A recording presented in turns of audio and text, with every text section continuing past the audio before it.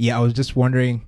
I mean, when you're seated, maybe different organizations in the organic movement, especially. I mean, you do meet some of these brands.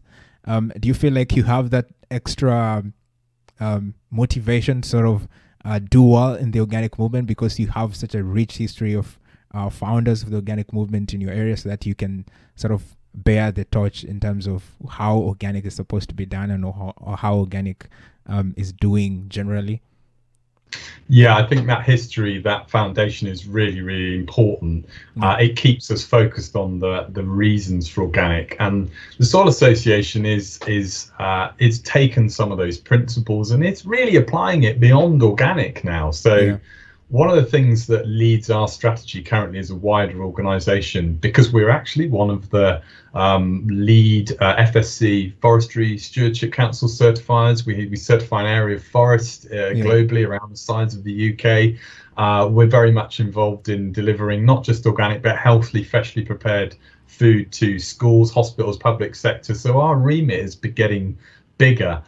It's becoming more generally around this idea of connecting the dots between the climate emergency, the need to protect nature, and the health of not just us directly as a result of what we eat, but the environment around us. So the climate, nature, health agenda is becoming important. We're in a hurry here. We've got 10 years to do some radical stuff. So we can't just talk within the organic bubble. We have to speak more broadly outside that. And if you're a farmer that wants to be 80% organic, 50% organic, we think organic will always be up there at the top as the leading edge approach. But we still want to talk to anyone who has something to add in that conversation about our food and farming systems, whether that's agroforestry, people who want to grow more trees on their land and benefit from horizontal and vertical crops, or whether they're actually interested in just bringing fresh, unprocessed food to their local community. There's lots of different ways that we can address climate, nature and health. But again, organic is a really, really, really